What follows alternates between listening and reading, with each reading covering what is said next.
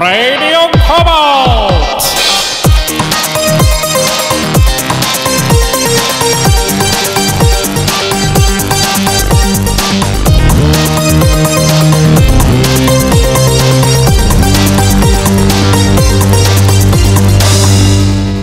Hey guys, hello and welcome to episode 4 of Radio Cobalt.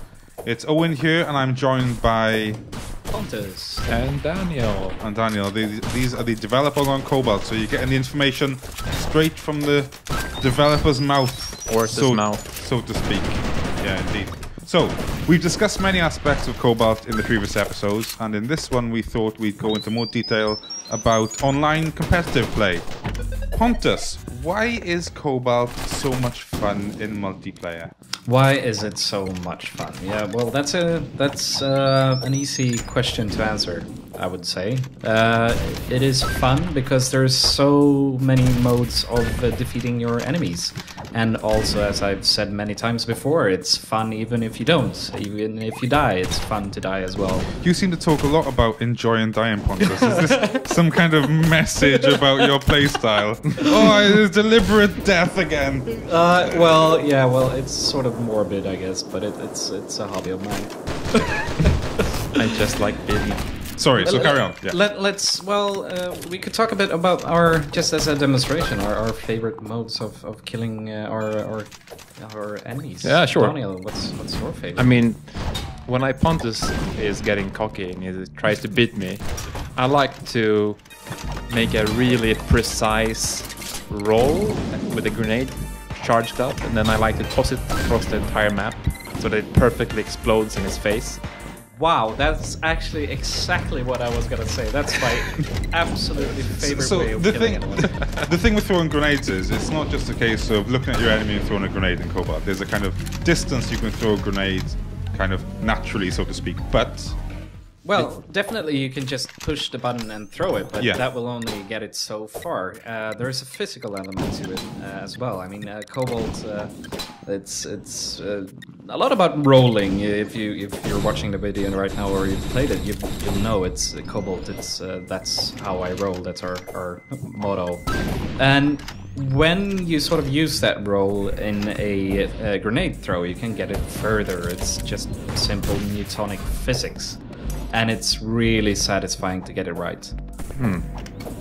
So basically just standing still, tossing it, gets it one length, running forward and jumping and tossing it, gets it another, and then running forward, jumping and rolling and releasing in the roll gets it even further. See, I like that kind of the way there's a skill ceiling to even throwing a grenade, you know? That's kind of cool.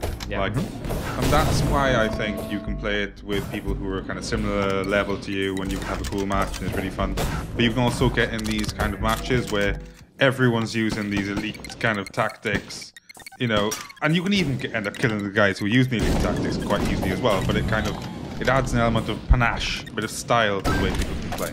Definitely.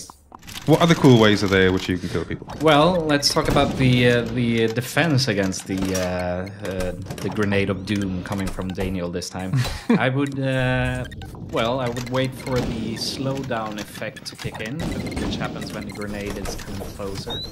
I would switch to my fist or my melee weapon, and I would punch the grenade, hopefully getting out of harm's way. Ideally, punching it back to Daniel. Yeah, but since I time it so perfectly, that's not going to be possible. I mean, getting it back all the way to me. All right. That sounds silly. No, let's. That sounds silly. Let's see if that happens. That's a silly, unlikely scenario. But you will definitely get it out of harm's way. I'll buy that. Talking about grenades, another fun thing with Cobalt is that all the pickups are destructible, even other grenades. So if you throw a grenade at a grenade that's on the ground, it will explode as well, as sort of creating a chain effect. And that's especially fun if you throw it on one of the larger grenades, the thermal bomb, that will set off chaos throughout the whole map. Nice. I think one of my favorite things to do I think it's a lot simpler than simpler than your a lot simpler than your guys' techniques. I think is you can simply deflect a bullet by rolling. Now the thing is, because time slows down so much when the bullet comes within the vicinity of your player, it's actually quite easy to kind of roll and deflect the bullet back.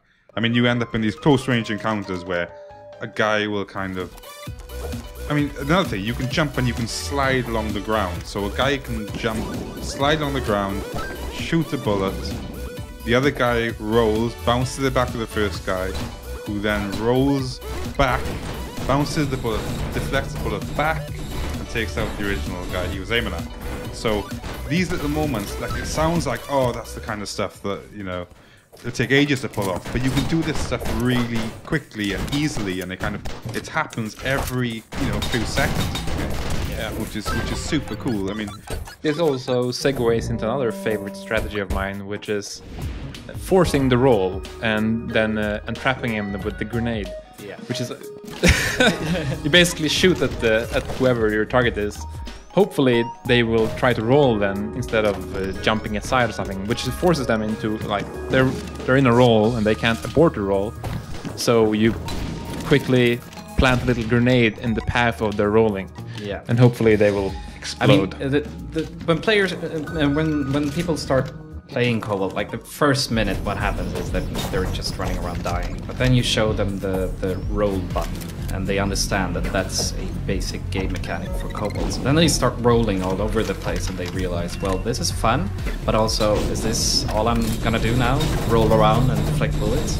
But at the next tier, you realize that there's a strategy to forcing someone into a roll, or to timing a shot so that you hit the player at the end of a roll or at the beginning of a roll. So it's not only about rolling around and deflecting all the time. There are strategies to counter the rolling as well, which makes it really, really fun. Also, some weapons are really high rate of fire, and you usually want to be able to lay down a lot of bullets towards the enemy. So if you manage to dodge bullets coming at you instead of rolling, you can keep aiming at them for a longer period of time, which makes your sort of bullet output a lot higher than if you would just be spinning and shooting in all directions around you. So that's also comes into play, like when you should know when not to roll and just try to dodge instead, just to keep the bullets going downrange. Another thing about the kind of mechanics of it, I think if you watch the footage, you might kind of think that Cobalt works like a kind of twin stick thing where you're kind of manually aiming all your shots, but in fact what happens is you kind of have a certain degree of lock on, don't you, on the other characters? How does that work, and why did you put that in? Well, I think early on we didn't even have roll. It was only basically just shoot straight forward, jump, get to the same level as your enemy, and then shoot, a basic platformer shooter. Mm-hmm. When we added rolling, it became pretty obvious that it was hard to aim within a roll. So to that we added an auto-aim option, like it's actually on. Yeah. When you're in a certain angle towards your enemy, the gun will aim towards that enemy with a certain delay depending on your suit and depending on your weapon and stuff like that. We also added the auto-aiming when you duck or when you stand in a certain way. So instead of being like a sort of WASD mouse aim sort of thing, it's more of a timing thing. You time your shot within the roll when the weapon has locked on. So it's a lot about timing and just getting the timing right. Mm-hmm. I think that's why it feels kind of unique, and you can pull off these awesome things. Like, you could easily jump from a platform and kind of headshot a guy below you with the correct gun if you kind of time it correctly. I mean, they can obviously evade that shot, but it kind of balances itself out, makes it feel really dynamic and fun. Yeah. Okay, so the online mode wasn't actually implemented in early builds of Cobalt. Why was that? Well, as Pontus said before, we never intended it for it to be even a local multiplayer game. It was supposed to be a single-player project from the very beginning, which in retrospect is of course sad, because I would have loved to have it from the start now. Because it's become trickier to kind of retrofit the online, I guess, and the multiplayer game. Yeah, adding multiplayer to an already existing code base is always a struggle in itself and a challenge. Yeah. But we're dealing with facing it head on. And specifically in Cobalt's case, there are lots of gameplay elements which are interesting challenge in themselves to synchronize. Many games that create a competitive online environment have either focus on dodging projectiles or hitting projectiles. I'd say the other cases where that is not accurate is like games like Street Fighter or any basically fighting game where you have to hit and dodge all the moves all the time. But they use a very specific kind of online synchronization, which sort of depends on a very, very tight game state. So very few things to change and roll back and synchronize. While Cobalt has, I don't know, 10, 20, 30, 40 projectiles flying around and bullet time everywhere and grenades exploding. And timing is important. And exactly. And so the challenge with Cobalt is that you want to dodge bullets and you want to hit bullets, and both of those performances are very dependent on timing, rolling the millisecond before you get hit by a bullet, or shooting the millisecond where your gun is aiming in the right direction in a roll. So synchronizing all that with latency, that's the big challenge. It's something that we've been looking forward to, or hoping to have for a very, very long time. So I think both me and Daniel are just excited to try at least and have it work out, because personally I believe it's going to be pretty awesome. Get it. Sweet. And don't forget, guys, that there's a build of Cobalt you can play now for PC and Mac, which includes local multiplayer modes along with little snippets of the other modes. I think we've got some challenges in there and some single-player campaign. It's in early, well, are you calling it alpha now at the moment? So, but yeah, you can check that out right now. And if you prefer to wait for the finished versions, then you will be able to get it on Xbox 360, PS3, Mac, and PC sometime this year. And of course, if you buy into it now, you'll get the full version.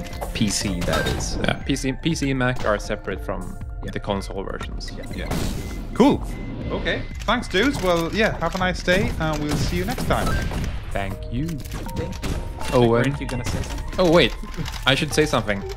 You do normally interject at this stage. I have something to say. Okay. And this is one of my favorite ways to slaughter Pontus. And that is, I like to trap him in a corner with a clonk. And it's not a sophisticated way. It's not very complicated. It's just very satisfactory, because when that clonk lands and he's like in that corner, it's just he's doomed basically. It's a matter of time. He gets it's pushed. a prolonged killing. Yeah, he gets pushed up in the corner by the lightning bolt, and then it just gets heated up slowly to his inevitable overheated you have time death. to actually look over your shoulder and look at my teary eyes. Yes, and it's like, yep. You guys have some I got issues. you. Serious issues. Okay, thanks guys. See you next time. Bye.